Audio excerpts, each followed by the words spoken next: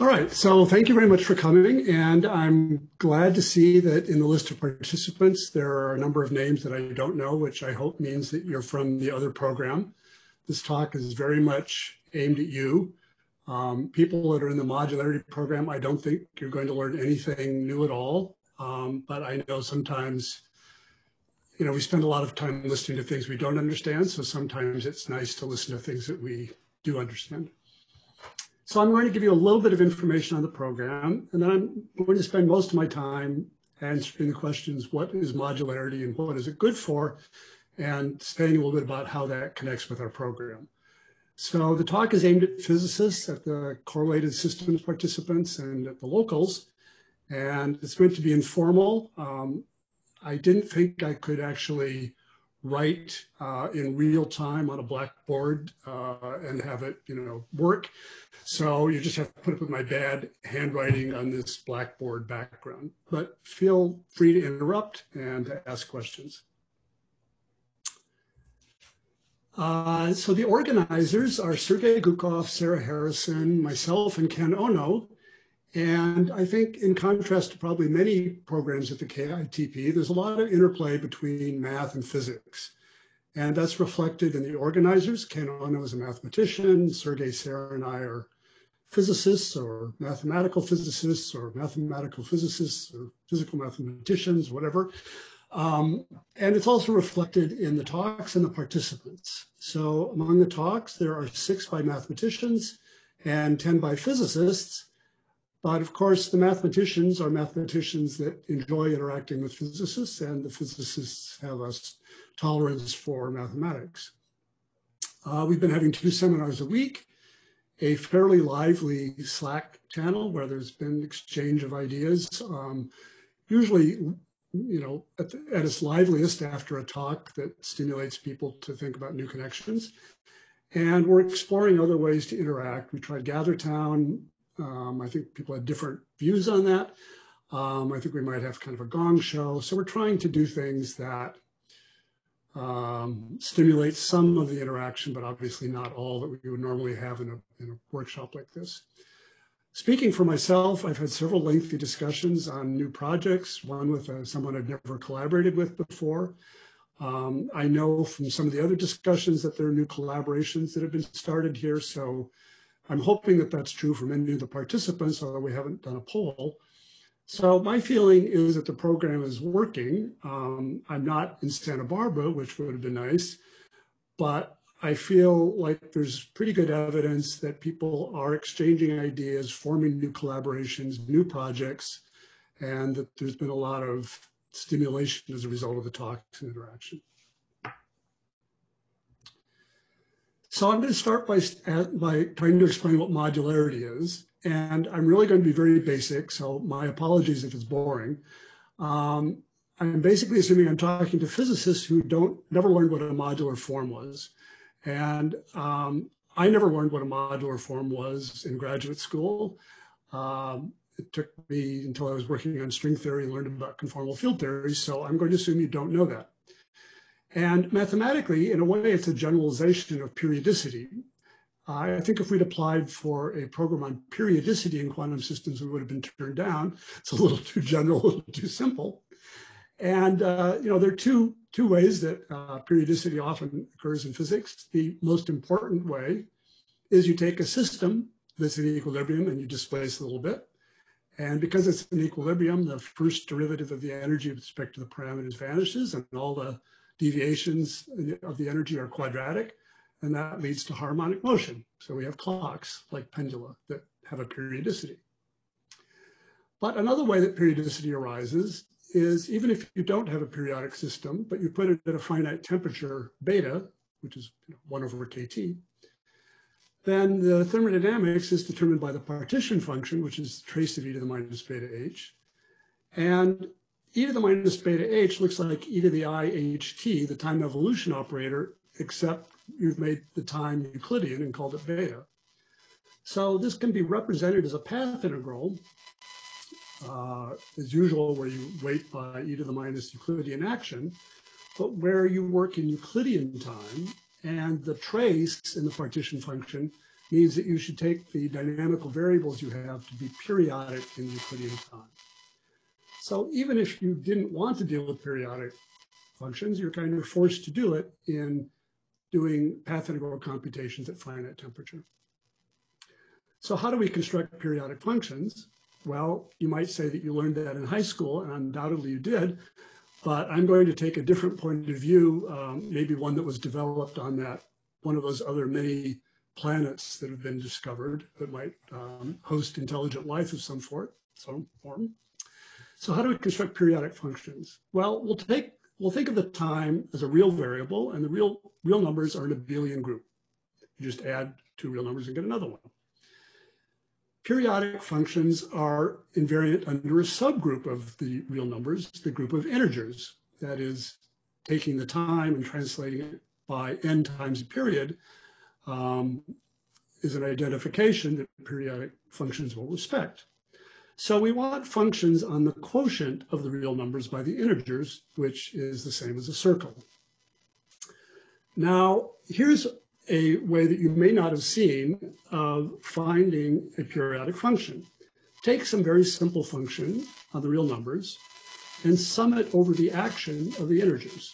When you do that, you'll either get 0, infinity, or if you don't get 0 and infinity, you'll have to get a periodic function since you've summed over the action of the group that you're trying to make it invariant under. So trigonometric functions might have been found this way in some other universe or planet. We'll choose the period 1 for simplicity. We'll take a very simple function like a power. So t to the minus m, and average it over z. So this epsilon m of t is the sum over the integers t plus n to the minus m. What does that equal to? Well, I'll leave it as an exercise for n greater than 2. And at n equals 1, it's a little bit subtle, but you can define this by doing a finite sum and then taking a limit. And with a little bit of work, you'll find that it's pi times the cotangent of pi times t. And if you wanted to recover sine and cosine, or e to the 2 pi it, that's just a rational function of e1 of t, e1 of t plus I pi over e1 of t minus I pi. That's a kind of new way you could discover trigonometric functions, that is periodic functions. And I've mentioned this because this idea of averaging over a group action is a very common way of constructing modular forms and functions, once I tell you what that means.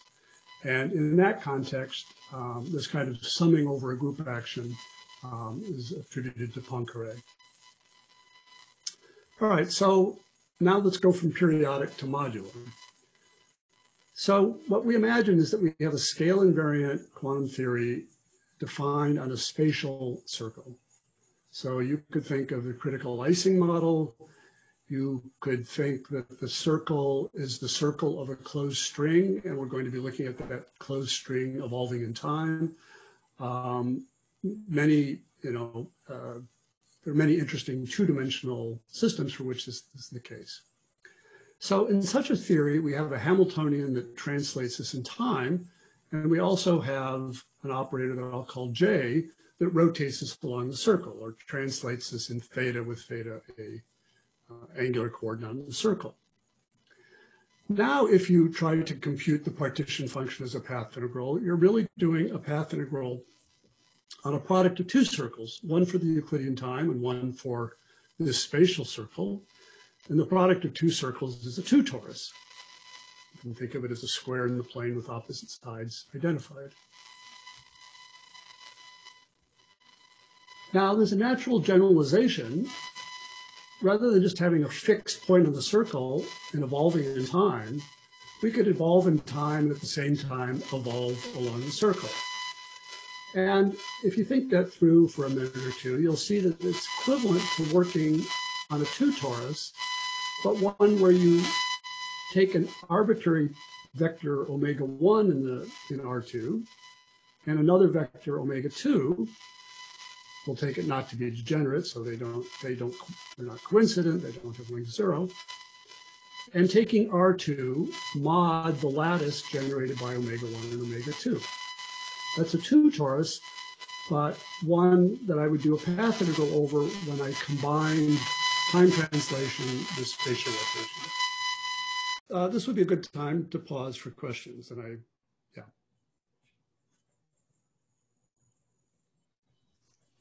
Jeff, maybe I can ask one. This is Andrei Nevedomsky. So I'm a condensed matter theorist, and could you give us an example of where you would naturally like to define your function on a circle?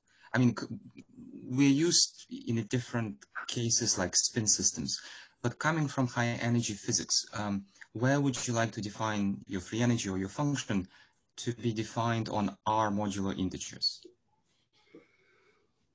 Well, we're often interested, I mean, there are many applications of two-dimensional conformal field theories. So minimal models, Ising model, Ashkin-Teller model, a whole host of 2D conformal field theories that play a role in string theory and that people are interested in generalizing to higher dimensions. So in those theories, you can work on the cylinder, if you want, in which you have a spatial circle and then you have time evolution going sort of up along the cylinder. You can then map that cylinder to the complex plane, and often people do that. And that's a conformal mapping to the complex plane, and then you're just looking at a quantum field theory in the Euclidean complex plane. But that's conformally equivalent to working on a cylinder, and the only thing that happens, one thing that happens in that mapping is that there is a kind of Casimir energy associated with working on the cylinder that you don't see on the complex plane in the same way. But that's an example. In string theory, two-dimensional conformal field theories arise in the simplest case in closed string theories because the closed string at a fixed time slice, its world sheet is a circle times time. And so you're then, the quantization of string theory in the way that Weyl invariance plays in shows you that once you gauge fixed, you have to have conformal invariance on the world sheet. And so then again, you're studying two-dimensional conformal field theories on a world sheet that has a spatial circle. So this kind of situation occurs both in, 2D conformal field theories as they arise in condensed matter applications, as models of critical behavior, but also in string theory. That's great. Any other questions for Jeff? All right, so I was trying to explain where modular transformations come from. And the point I was at is that we're considering systems at finite temperature and on a spatial circle, but we're now considering a path integral over a more general two torus that depends upon omega-1 and omega-2. But I can pull out an overall factor of omega-2 and call the ratio omega-1 over omega-2 tau. And in a scale invariant theory, the overall scale of the torus will be irrelevant. So we can just drop this factor. And we can therefore say that the two torus that we're working on only depends on a single complex parameter tau. And you can also make a choice, I think, of the orientation of the two torus so that the imaginary part of tau is positive. So tau labels a point in the upper half complex plane. That is the complex plane where the imaginary part is positive. So we then have the following simple fact that has a deep consequence. Let's suppose that for some reason you don't like this choice of basis of the lattice and you want to make a new choice to basis vectors omega-1 prime and omega-2 prime. These also have to be lattice vectors, so they have to be integer combinations of omega-1 and omega-2. So they have to be of the form a omega-1 plus b omega-2, where a and b are integers. And similarly, omega-2 prime has to be c omega-1 plus d omega-2 with c and d integers.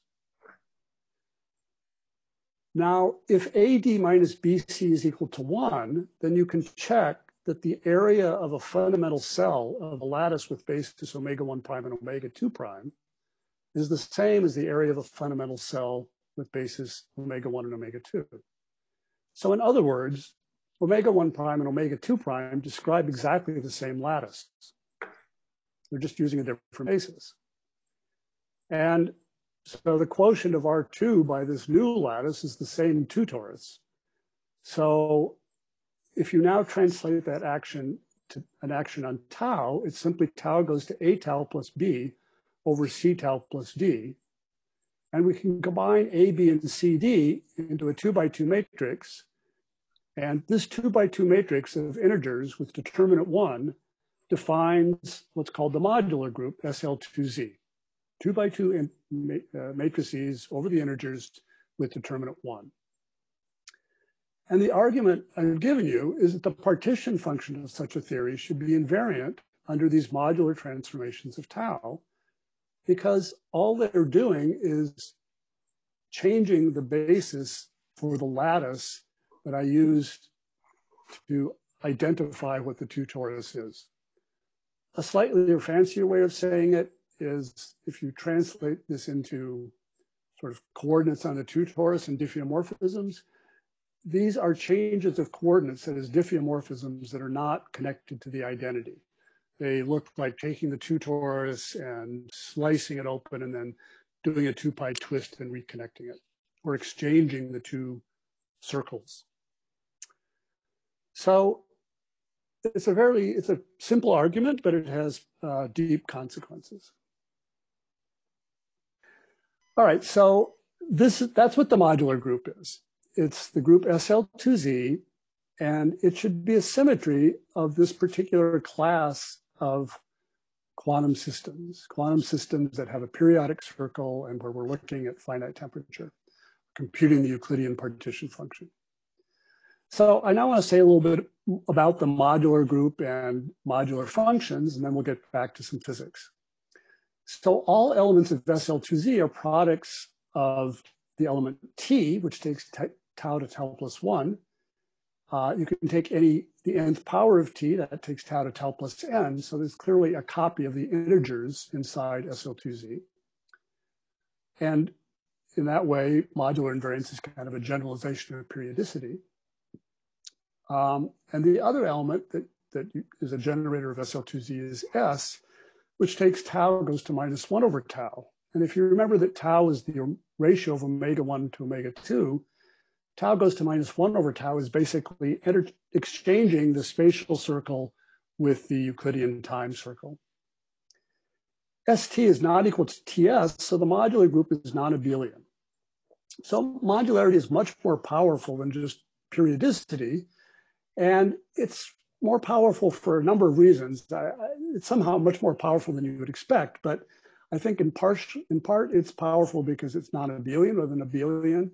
There's a very rich subgroup structure, and also complex analysis plays a central role because tau is a complex number, and you can demand various kinds of holomorphy or meromorphy in tau when you look at functions that are well behaved under the modular group.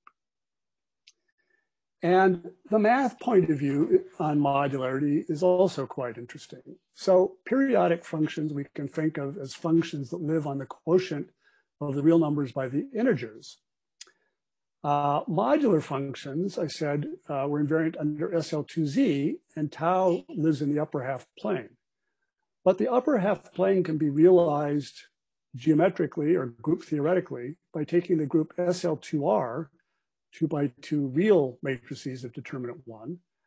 That contains SO2 or U1 as a compact subgroup. You can take the quotient by that on the right and then the quotient on the left by SL2Z. So that kind of generalizes the structure that we had in a periodic group. R has no compact subgroup, so there's nothing to mod out by. And mathematicians, of course, love to generalize this. So they often generalize this to consider general Lie groups G mod out by some compact subgroup, maximal compact subgroup K on the right, and then divide by some arithmetic subgroup of G on the left.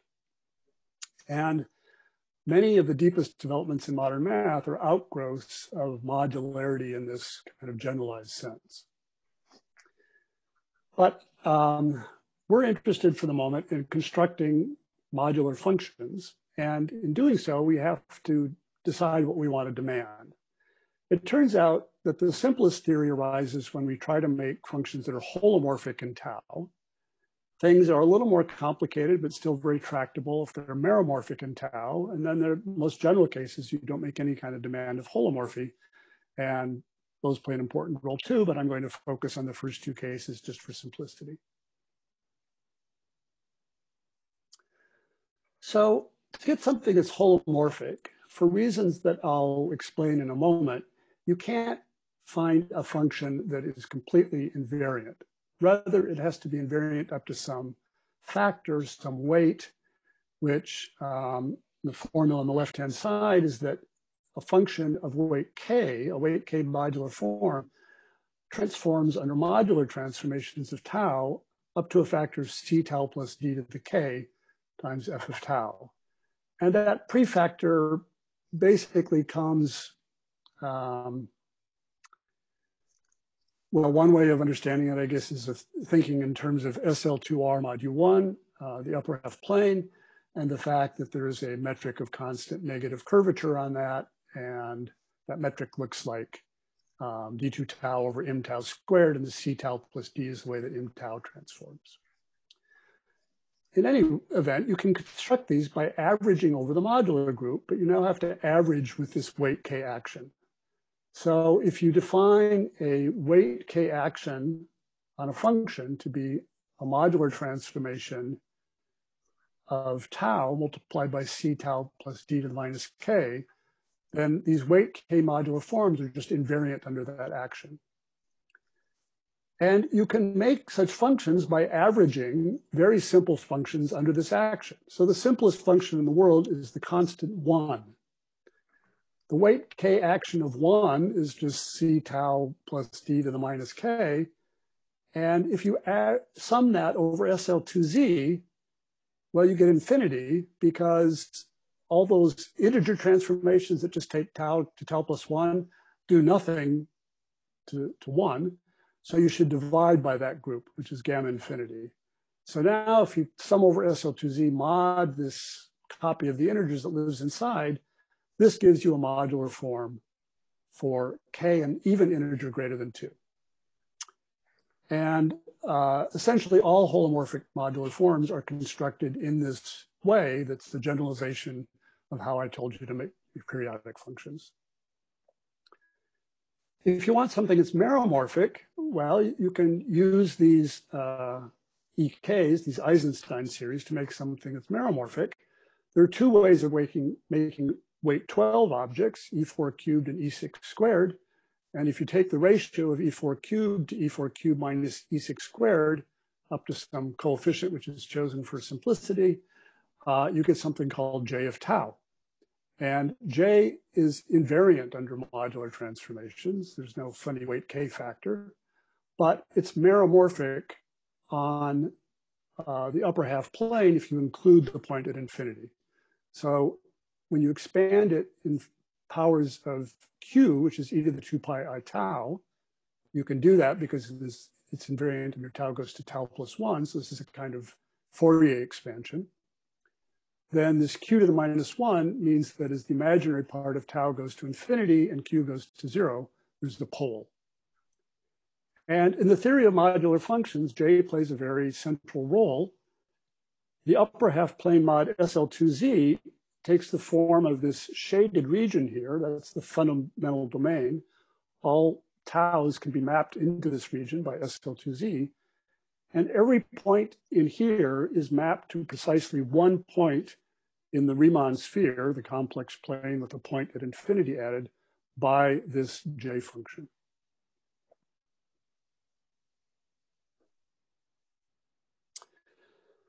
All right, so that's a little bit about what modularity is. It's this modular group. It has various kinds of modular functions that transform nicely into the modular group. What's it good for?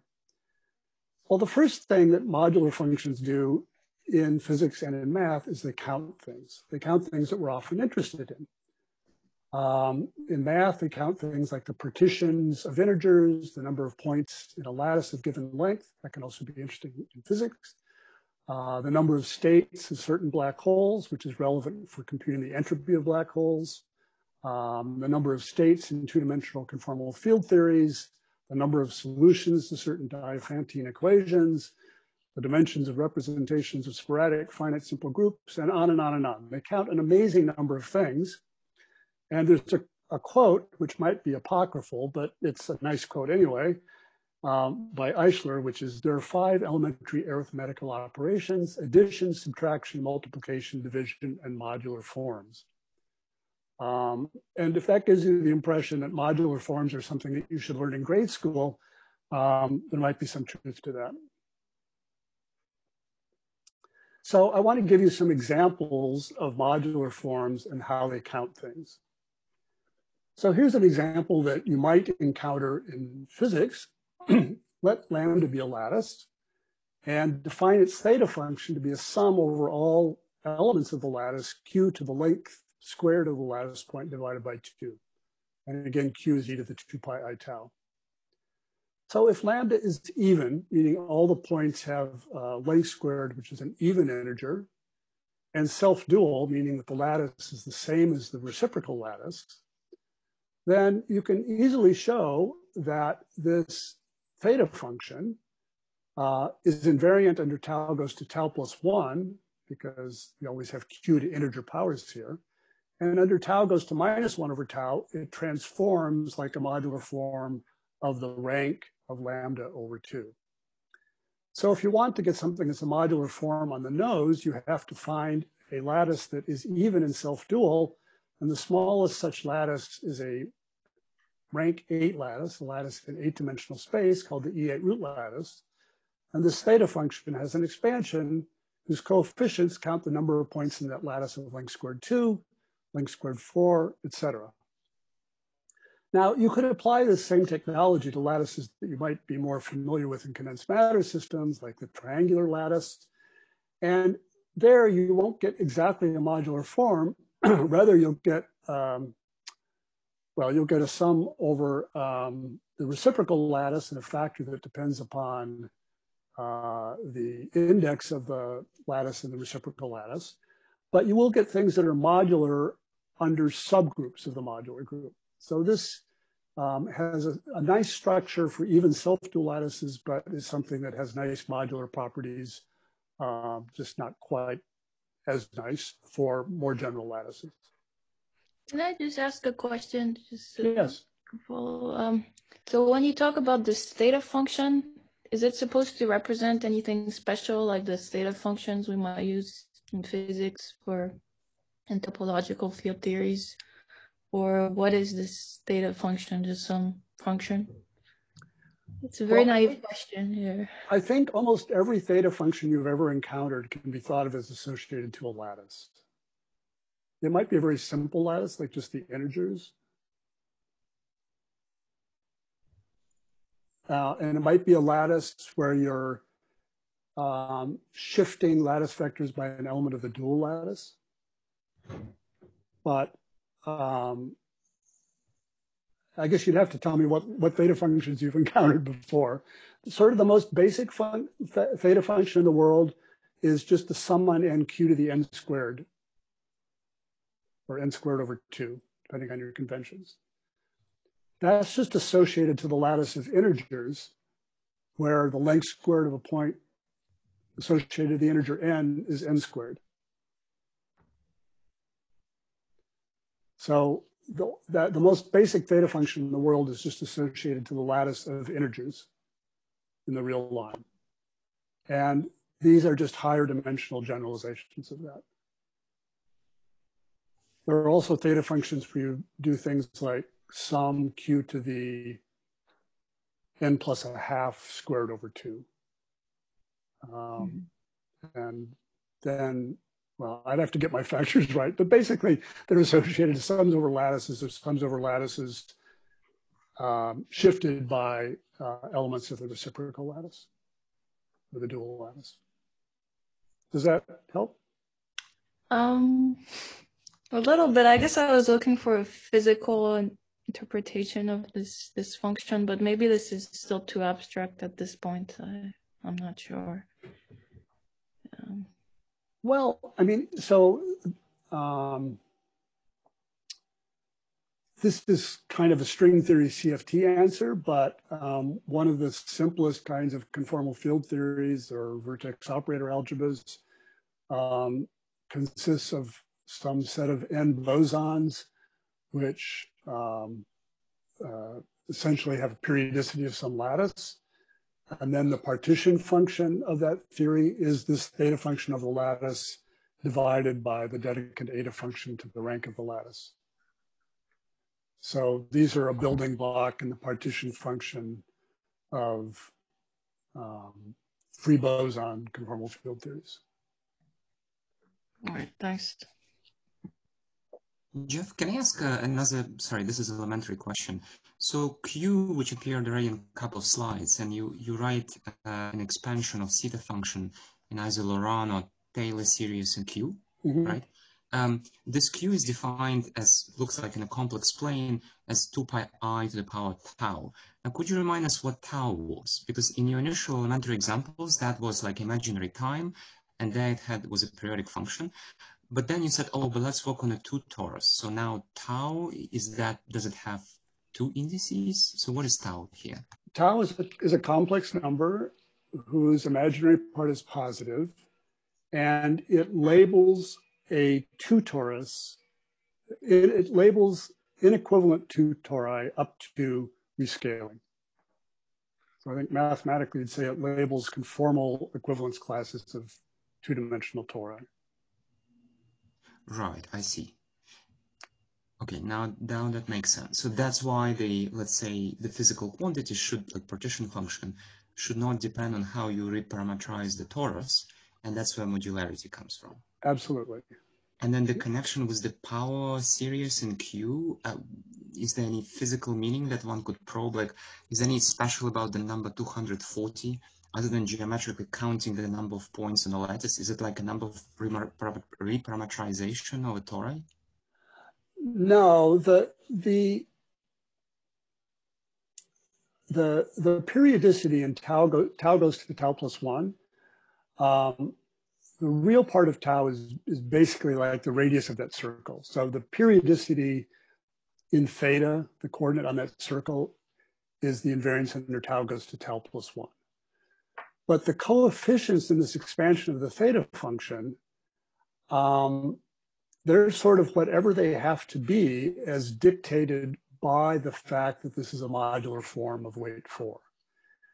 I mean, in this particular case, they have a group theoretical interpretation. So in the Lie group E8, the adjoint representation has dimension 248. There are 8 elements in the Cartad subalgebra, and 240 is the number of simple roots. But it's also just the number of points of a given length in this lattice.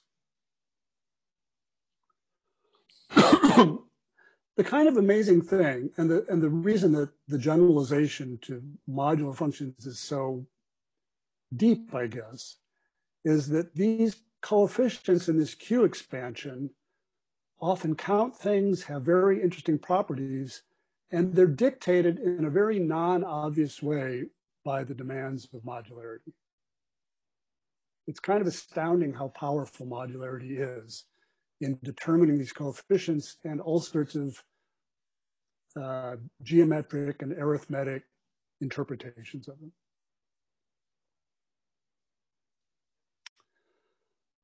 Let me give another example. So let P of n be the number of ways to write a positive integer n as a sum of positive integers. So 4 can be written as 4, 3 plus 1, 2 plus 2, 2 plus 1 plus 1, or 1 plus 1 plus 1 plus 1. So P of 4 is equal to 5 if I did it right. And you can define a generating function for these P of n's. So here, this Q here is really just a formal variable, but eventually I want to think of it as before. But if you sum P of n Q to the n, that can be expressed as 1 over the product on n, 1 minus Q to the n. This might not be completely obvious, but if you take the n equals 1 term and then expand this, you'll see that it's counting the number of ways of writing n as just n ones, there's one way. And then the term with q squared expanded out is counting the way of writing it with 2's. And then we take the product, it's counting all the ways of writing it as a sum of integers. And this generating function, this f of q, up to a power, q to the minus 1 over 24, is 1 over eta of q, where this is called the Dedekind eta function, and it's a modular form of weight minus a half. I put a little star here to keep mathematicians happy because I haven't really defined what this is, but more or less it's a modular form of weight minus a half. And physically, this arises if you have the massless boson in 1 plus 1 dimensions, very simple conformal field theory. And this is sort of the part of the partition function that just comes from all the oscillator modes of the free boson.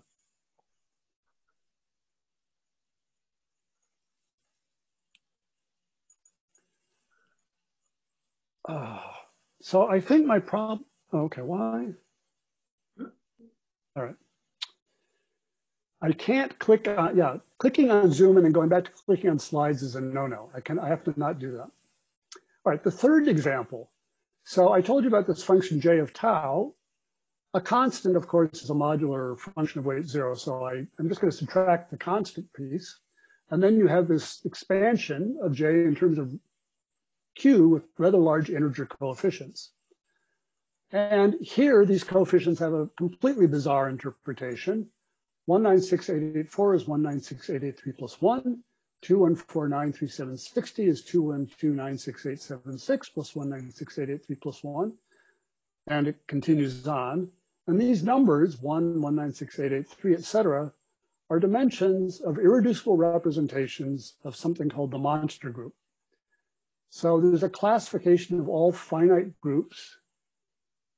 Finite groups can be decomposed into simple finite groups, and finite simple groups come in infinite families or 26 weirdos that don't fit any kind of pattern, and the largest of those is the monster. It's a group with about 10 to the 54 elements. This crazy, crazy observation that there seems to be a connection between this modular function and the representation theory of this bizarre group went under the name of monstrous moonshine when it was first discovered. And it's now been partially explained by the existence of a two-dimensional conformal field theory with precisely j minus 744 as its partition function, and with the monster group acting as the symmetry group of that conformal field theory. A fourth example is to take 1 over eta to the 24. It's usually called 1 over delta. That's related to 24 bosons, but it has an interpretation in string theory, in the heterotic string, as counting certain what are called half BPS states, states that preserve half of the supersymmetry in a supersymmetric string theory.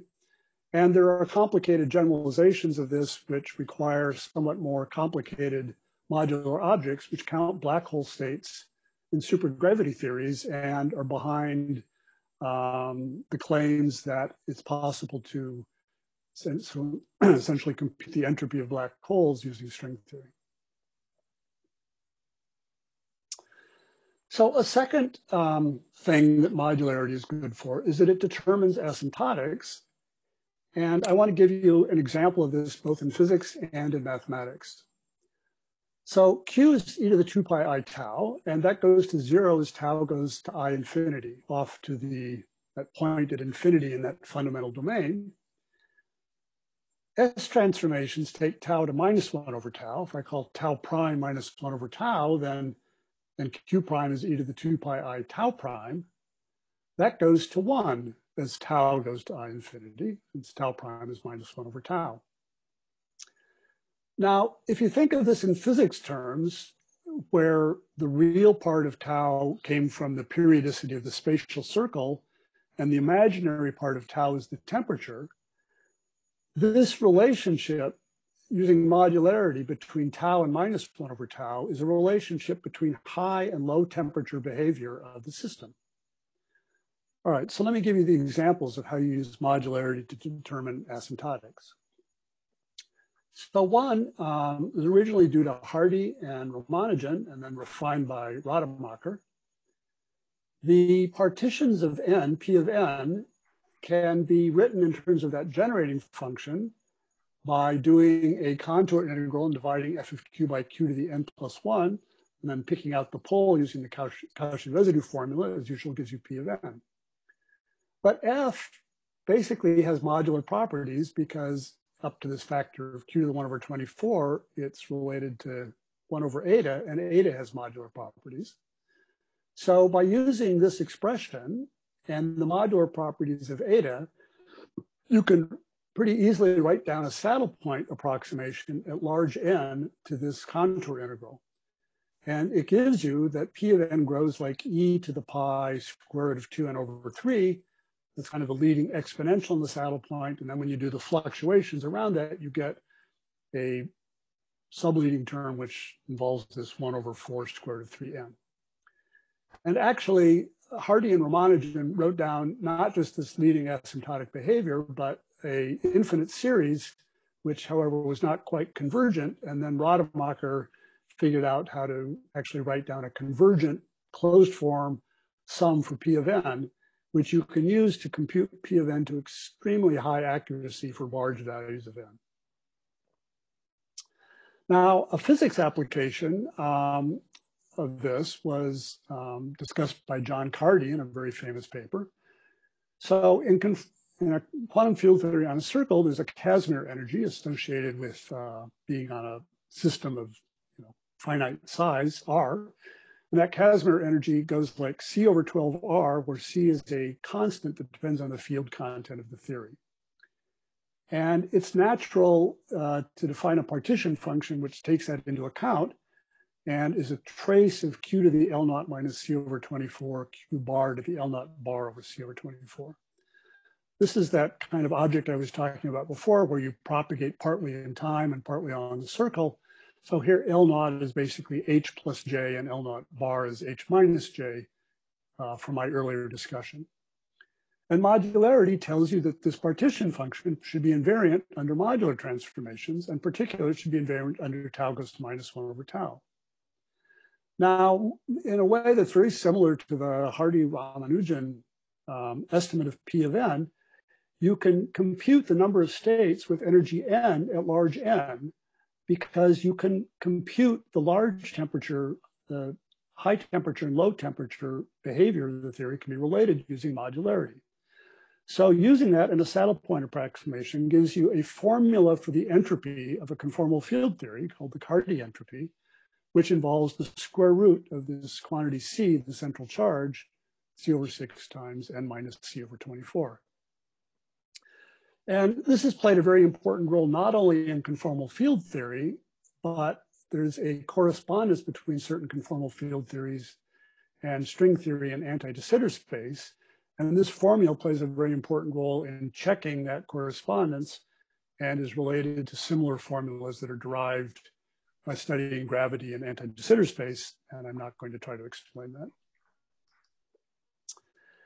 And a third, apparently unrelated, but actually it is related, use of modularity is it's kind of a secret behind electric-magnetic duality.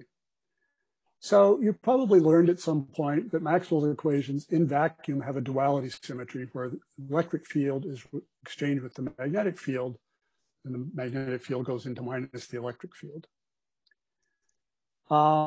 And then it's, I think in Jackson, for example, it's pointed out how useless this is because as soon as there's source terms, which you need to produce electromagnetic waves, the symmetry is broken because we have point electric charges, but we don't have point magnetic charges.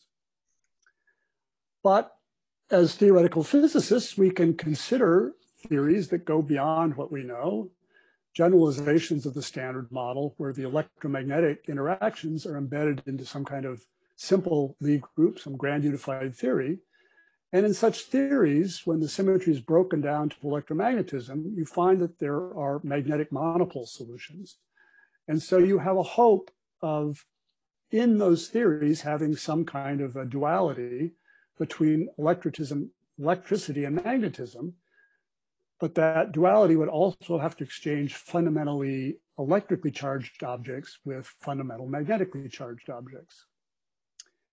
And in these gauge theories, the masses of electrically charged objects, for example, the X or W bosons, like in the Standard Model, have a mass that goes like the gauge coupling squared times some scale, and the monopoles have a mass that is inversely proportional to the coupling. So if there was going to be a symmetry that exchanged E and B and exchanged these electric and magnetic objects, it would also have to exchange the coupling with the inverse coupling, which means it would have to relate a perturbative quantum field theory to a non-perturbative quantum field theory. One at weak coupling would have to be related the same somehow as one at strong coupling. Now, I guess one of the few benefits of growing older in physics is that you get to see how ideas evolve. And during my career, the existence of a duality like this in a non-trivial interacting four-dimensional quantum field theory went from a wild speculation, which I think was first made by Montanen and Olive, and was very widely believed to be not true and completely uncheckable, even if it were somehow true, to a generally accepted fact. And I find this one of the most remarkable things that's happened just in purely theoretical physics, or certainly in mathematical physics. And an important step in this was to take the idea of a weak-strong coupling duality and to generalize it to a modular transformation. So in gauge theories, there are actually two parameters. There's the gauge coupling, which determines the strength of interactions. And then there's a topological term called the theta term, which involves F wedge F, or in electromagnetism, it would be a term involving E dot B. It's a surface term, so it doesn't affect the equations of motion. It doesn't show up in perturbation theory, but there are non-perturbative effects like instantons that are sensitive to the presence of theta. And theta, as its name implies, is an angular parameter. The theory doesn't change if you change theta by 2 pi. So you can combine theta and g into a complex parameter I'll call tau sub g, which is theta over 2 pi plus 4 pi I over g squared. And the weak-strong coupling duality and the periodicity of theta combine to give SL2Z transformations on tau. And if you demand, or if you ask, what would that imply? Well, one of the things that it implies is that there has to be a state in the theory that has magnetic charge 2 and electric charge 1. And Ashok Sen gave this argument and then showed that you could construct this state. And because the state is a special state called a BPS state, it has to exist both at weak and strong coupling. So this was really one of the first very non-trivial pieces of evidence for this kind of weak-strong coupling duality. But it's now understood that this new modularity, the same group, but acting on completely different parameters that appear in defining 4D gauge theories, is really the old modularity in new clothing. So there is a somewhat mysterious superconformal quantum field theory in 6 dimensions, which is kind of the maximal dimension if you don't have spin greater than 1. And we know a little bit about it, but not as much as we would like. But it's known that if you take this theory and you formulate it on a 2 torus times 4-dimensional Minkowski space, then it inherits an SL2Z duality from the modular group acting on the 2 torus that I discussed earlier. And furthermore, it reduces to a particular gauge theory, n equals 4 supersymmetric Yang-Mills on R4 or R31, which has this S duality, this electric magnetic duality. So it turns out that this other kind of modularity that seemed to be related to weak-strong coupling is actually the same modularity, but with different implications. And more generally, you can consider this theory on a 2 torus times a general 4 manifold, and then you can use modularity and properties of quantum field theory to study invariance of 4 manifolds. And that's quite an active area, and we've had a couple of talks at this meeting about, or will have a couple of talks at this meeting about aspects of how this works. So what are we doing in this program and where is this subject headed? I'm not going to try to explain everything that we're doing, but just in a general way, we're exploring connections between new types of modular objects in physics or physical mathematics.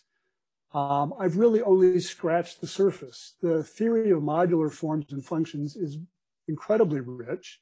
It includes not only the things that I've discussed, but other more exotic things. There are things called mock modular forms, which were invented by Ramanujan, and they arise in a number of physics contexts where supersymmetry plays a role in canceling kind of fermions and bosons. And when it works correctly, it makes things holomorphic. But you can have theories that are supersymmetric, but where you have a continuum and the density of states of fermions and bosons are different. And that density of states makes things non-holomorphic. And there's kind of a tension between holomorphy and modularity. And that tension is captured by these mock modular forms. And there's been a lot of progress in understanding them in the mathematics community, and there are now starting to be a lot of very interesting applications of them in physics. There are even more exotic objects called quantum modular forms that were kind of invented by Don Zage, who's going to give a talk about them later. And they're also related to some objects which come up in mathematical physics. For example, knot invariance is defined by Chern-Simons theory. We're exploring new kinds of math structures, or I think some of the mathematicians are, sometimes suggested by or informed by non-rigorous physics results. So this six-dimensional superconformal field theory called the 2-0 theory is an inspiration for a lot of mathematics. New kinds of conformal field theories, or things called VOAs closely related to them, are suggested by physical constructions.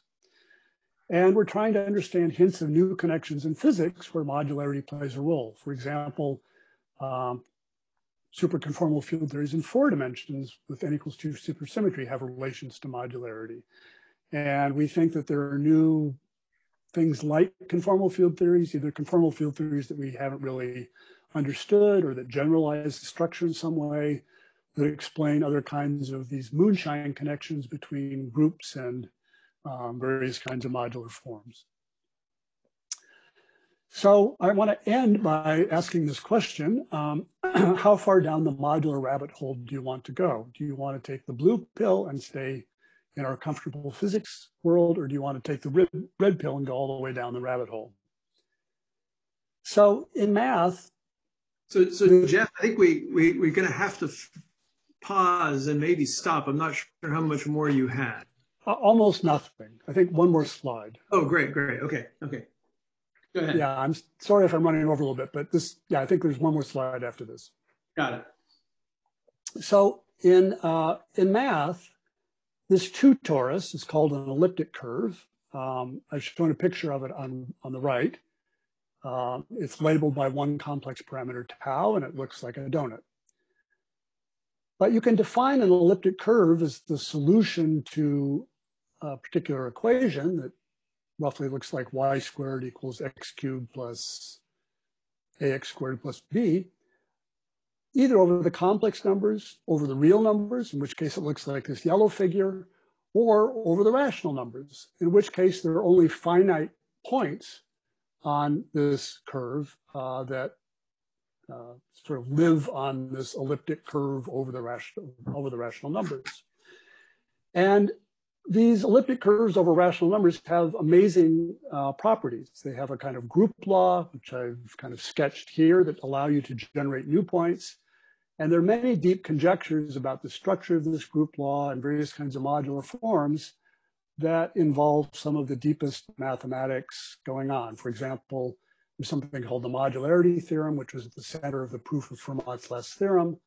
The Birch-Swinnerton-Dyer conjecture is related to the structure of this group law.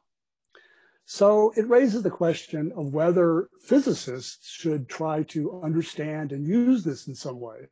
Should we enlarge our view of physics to include some kind of deeper number theoretic aspects where a lot of the deep mathematics lies, or is that just where physics and math diverge? And this is a very difficult question and one that may be more appropriate for the far distant future. But I hope that meetings like this stimulate thoughts in these directions, and maybe something really interesting will come out of it, because both the physics and the math that's being discussed here is really incredibly intriguing, and the connections seem to go very deep. So thank you, and apologies for running over, and I'm happy to hang out and answer questions for a while if people have questions. That's great. Thank you, Jeff. Let's give everybody a round of applause. I'm applauding you, Jeff. Thank you, thank you. Let's see if there's more questions. Just jump in. Jeff, I'd like to ask you a question. Sure. This is a really beautiful talk, but I'd sort of like to ask a Steve Adler style question with his late obsession. Everything you said is based on the very beautiful properties of complex numbers, you know, e to the 2 by I and others. Have mathematicians tried to generalize this to quaternions? Now you know why it's the Steve Adler type question. Yeah.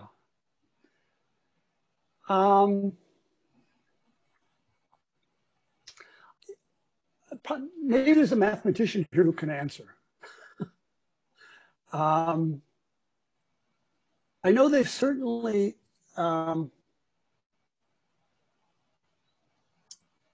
I wouldn't be surprised if there's some version of or generalization of modularity where quaternions play a role, but I suspect they would not be really fundamental, but just one example of some general structure. I mean, mathematicians are happy to work over the rationals, various extensions of the rationals. So yeah, I guess I don't have a good, quick answer to that. Maybe some mathematician will chime in.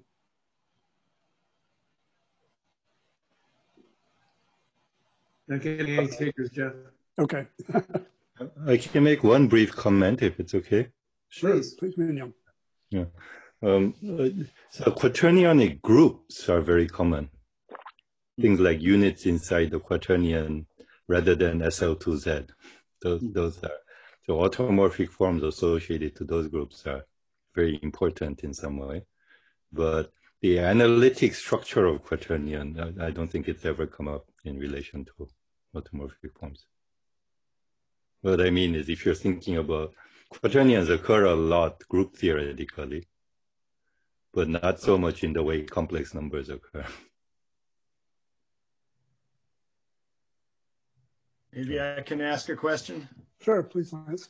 I mean, I think besides the modular group, to get a lot of mathematical control, a very important thing is holomorphicity. Yeah. And there are some contexts where you have modular invariance, but you don't have holomorphicity. And so then the question is, how fast do you sort of lose control there? In some cases, maybe you do have holomorphic modular, but for another group that's not quite as strong as SL2Z. Maybe you can comment on some of that. Well,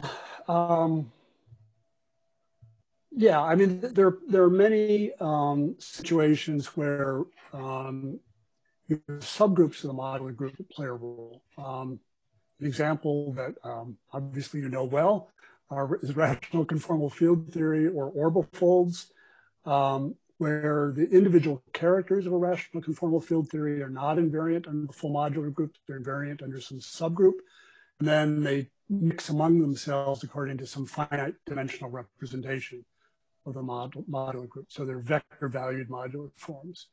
And particular sectors of an orbifold are only going to be invariant under some subgroup of the modular group.